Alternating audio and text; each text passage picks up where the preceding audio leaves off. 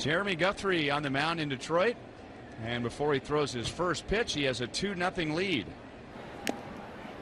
There's a swing and a foul tip strikeout. There's the first strikeout of the day. Guthrie comes set. Here it comes.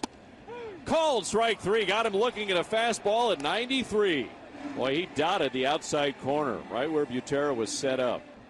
There go the runners. The pitch is swing and a miss. He struck him out with a high fastball. That is 3 strikeouts for Jeremy Guthrie. He K's Castellanos. He K's McCann. Swinging a ground ball to short. Escobar fields and throws to first to end the inning. And Guthrie has now allowed just 1 run in 5 innings. Swing and a ball pulled to the right side. It is Hosmer taking it, and a long underhand toss to first where the pitcher was covering for the out. Guthrie had to hurry over there with Ghost running, and Guthrie 1 out away from getting through 7 innings here today. Kinsler will sky it into shallow left. Gordon comes in. Gordon waits, and Gordon has it in a 1-2-3 inning. Well, Jeremy Guthrie is going to stay on for the 8th inning.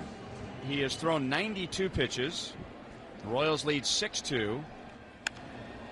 Swinging a high fly ball right field. Dyson jogging toward the line, slowing down and makes a play. 1 step in fair territory, 1 away. A good outing anyway for Guthrie as he goes 7 1/3 innings. He departs with the Royals in front 6-2.